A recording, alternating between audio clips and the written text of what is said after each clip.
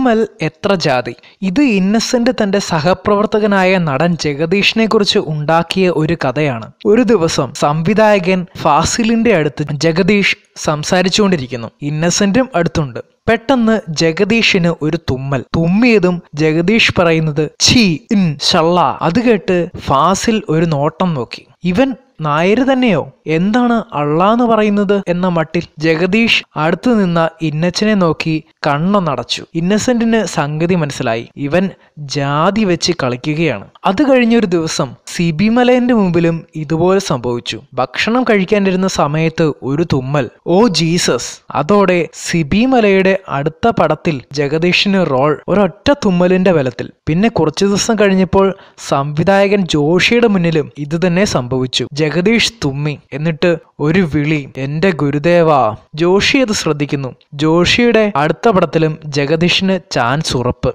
ഇനിയാണ് രസം. ഒരിക്കൽ ഫാസിലും സിബിയും ജോഷിയും ഒരുമിച്ച് നിൽക്കുമ്പോൾ ജഗദീഷിന് ശരിക്കുമുള്ള തുമ്മൽ വന്നു. പണ്ടത്തെ ജഗദീഷിന്റെ തുമ്മലുകൾ ചാൻസിന് വേണ്ടിയുള്ള തുമ്മലുകളായിരുന്നു. ഇത് യഥാർത്ഥ തുമ്മൽ. ജഗദീഷ് അത് ഒരു വിധത്തിൽ അമർത്തി. സമീപത്ത് ഇന്നസെന്റുമുണ്ട്. വീണ്ടും തുമ്മൽ വന്നു. ജഗദീഷ് അതും അമർത്തി. പക്ഷേ നിൽക്കുന്നില്ല. ഇന്നസെന്റ് നോക്കുമ്പോൾ കൂട്ടുകാരൻ ഓടി രക്ഷപ്പെടാൻ ഒരുങ്ങുന്നു. തുമ്മിക്കഴിഞ്ഞാൽ എന്ത് വിളിക്കും? എല്ലാ കളവും പൊളിയില്ലേ? ഓടാൻ പോയ ജഗദീഷിനെ ഇന്നസെന്റ് പിടിച്ചു നിർത്തി. എന്നിട്ട് പറഞ്ഞു, തുമ്മടാ, ഏതെങ്കിലും ദൈവത്തെ വിളിക്കേ. ദൈവാധീനത്തിന് അന്ന് തുമ്മിയില്ലെന്ന് ജഗദീഷിന്റെ കൂട്ടിച്ചേർക്കൽ.